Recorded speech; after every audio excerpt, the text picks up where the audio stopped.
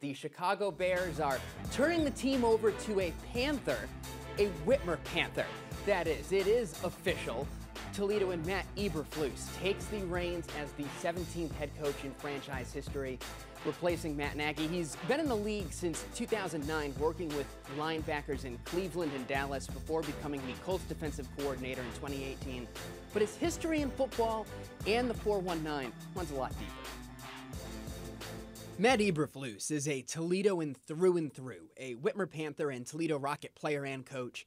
Many of the people who know him and love him are Toledoans too, and they're all feeling the same things today. In the past 52 years of my life, I've known all 51 of his. You know, I mean, it's just something that's special. Like his cousin, George Bardwell, still in town as owner of Whiskey and the Wolf. We started, obviously, playing together from 7th grade until we were seniors in '88. He was a perfectionist on the field. He was just a detailed, well-thought-out player. They'll all tell you that, too. Eberflus was a fierce competitor on Pat Cacciardo's seniors Panther teams. All-league couple years, and he ends up being all-state, and he takes us to the semifinals in 1987.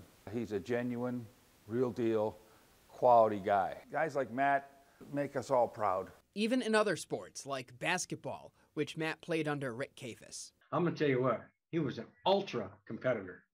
I mean, you had to stay, when he got mad in practice, you had to stay away from him because I'm going to tell you, he was going to take somebody out. Just the way he was. Matt's junior year, we went to the state Final Four. We won the district 3 straight years, 87, 88, and 89. Great team asset. You know, it was all for the team. He started for 3 years at UT as a linebacker under 3 head coaches, Dan Simrell, Nick Saban, and Gary Pinkel.